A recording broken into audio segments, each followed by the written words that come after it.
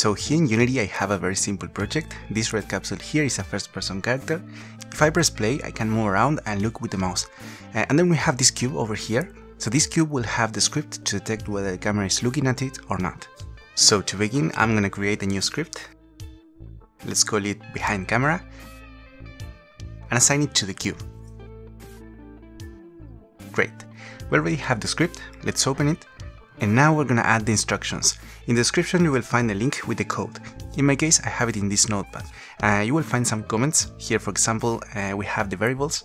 There's some functions that we need to define inside our script, and there is also this method call that we need to place it inside an update. So what I'm gonna do is to get rid of the start method because I'm not using it in this example, but make sure you have an update or a fix update. So now I will copy all this code from the document and I'm gonna paste it over here. You will get an error because here we're executing a method in the middle of nowhere. As the comment says, this method has to be executed inside an update, or a fixed update or late update. So let's carry it from here and paste it inside the update.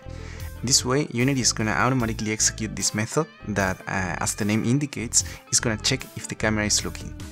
Now let's clean up a little bit. Let's bring this update down here, simply to have all the fields in the upper part and in the lower part all the methods.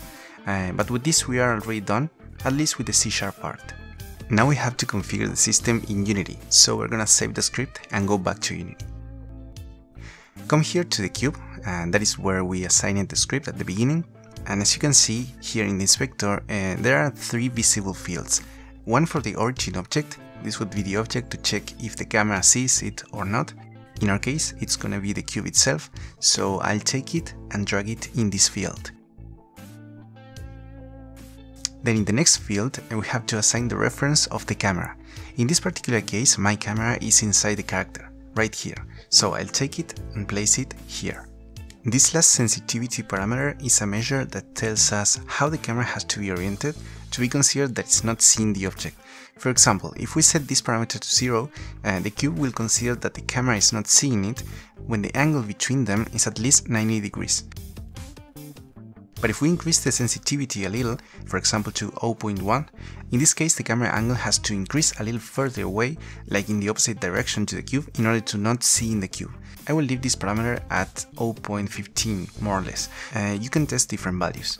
Now let's hit play and go to the console. I will click on this option called collapse to group all the messages that are exactly the same and then clear the console just in case. So here, as you can see, we have a message that tells us that the camera is not currently seeing the object. Now let's turn the camera. Take a look in the console. We got 2 messages. One is that the camera started to look the object, and as you can see here on the right, it was a single execution. And then we have another message that is constantly printing that tells us that the camera is currently looking at the object. These messages are sent by 2 different functions inside the script. We can use them to do whatever we need. Now let's turn around. At a certain point there, a message is printed and it says the camera stops looking, and we got another message that tells us that the camera is currently not looking, which is constantly executing. If you can see these messages in your console, it means that the system is working.